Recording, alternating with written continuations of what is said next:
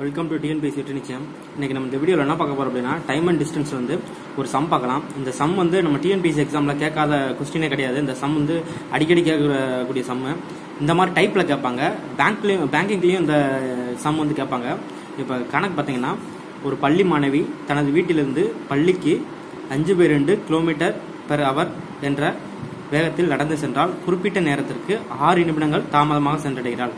அவளது வேகம் 3 kilometre per அவர் என்றிருந்தால் 10 நிமிடத்திற்கு முன்பாக சென்றடைவாள் எனில் வீட்டிலிருந்து பள்ளிக்கூடத்திற்கு உள்ள தூரம் எவ்வளவு அப்படின்னு சொல்லி இந்த கணக்கு வந்து கேட்டிருக்காங்க.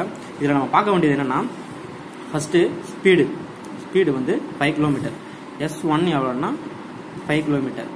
ஓகேங்களா. அதுக்கப்புறம் S2 எவ்வளோன்னா 3 கிலோமீட்டர்.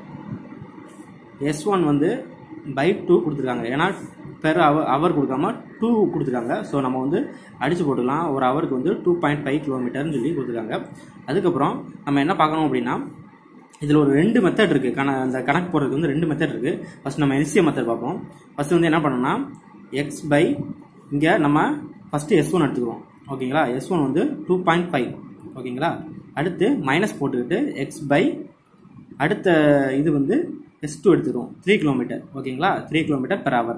அடுத்து டெல் டி அப்படின்னா என்ன அர்த்தம்னா, இதில் வந்து என்ன கொடுத்துருக்காங்கன்னா, 5/2 கிலோமீட்டர் பெர் ஹவர் என்ற வேகத்தில் நடந்து சென்றால் குறிப்பிட்ட 6 நிமிடங்கள் தாமதமாக சென்றடைகள்.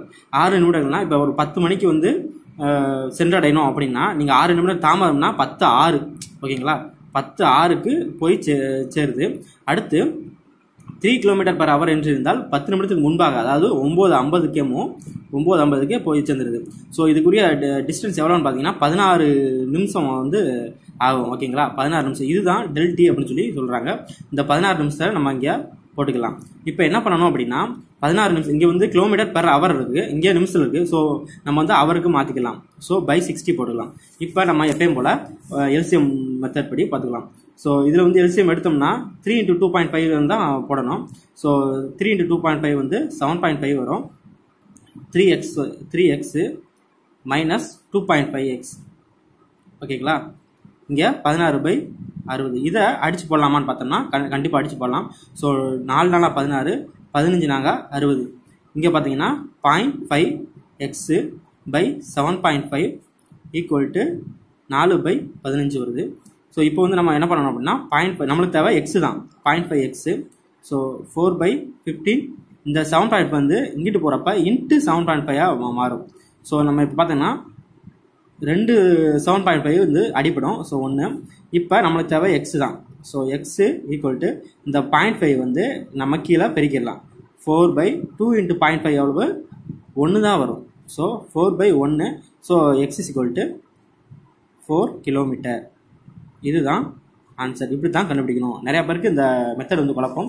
அடுத்து இன்னொரு மெத்தட் இருக்குது. என்னன்னா ஃபார்முலா மெத்தட். ஃபார்முலா என்னன்னு பார்த்தீங்கன்னா, del D S1 × S2 by S1 minus S2. இது வந்து ஃபார்முலா. இந்த ஃபார்முலா கொஞ்சம் ஈஸியாக தான் இருக்கும். ஸோ மெமரைஸ் பண்ணிக்கோங்க. டெல் டி எவ்வளோ நம்ம ஏற்கனவே ஆல்ரெடி சொல்லியிருக்கோம், 16/60 இன்ட்டு S1 எவ்வளவு? 2.5 கிலோமீட்டர். S2 எவ்வளவு? 3 kilometre by S1 minus S2. So 2.5 minus 3. So இப்போ நம்ம அப்போ மாதிரி இதை அடித்து போட்டுக்கலாம். ஸோ 4 இங்கே 15. ஓகேங்களா. அதுக்கப்புறம் பாருங்கள், இந்த 4/15 இன்ட்டு 7.5 இதை வந்து பெருக்கி போட்டால் 7.5. ஸோ கீழே வந்து 0.5 வரும். ஓகேங்களா. இங்கே 2 7.5 வரும், இங்கே 1 வரும். ஓகே. இப்போ 2 கீழே இருக்குது, 4/2 இருக்குது. ஸோ 4/2 இன்ட்டு 0.5 வரும். ஸோ 4/1. இப்போ ஆன்சர் 4 கிலோமீட்டர். ஸோ இதுதான் ஆன்சர். இப்படி தான் இந்த கணக்கை வந்து கண்டுபிடிக்கணும். ரொம்ப ஈஸியான மெத்தடு.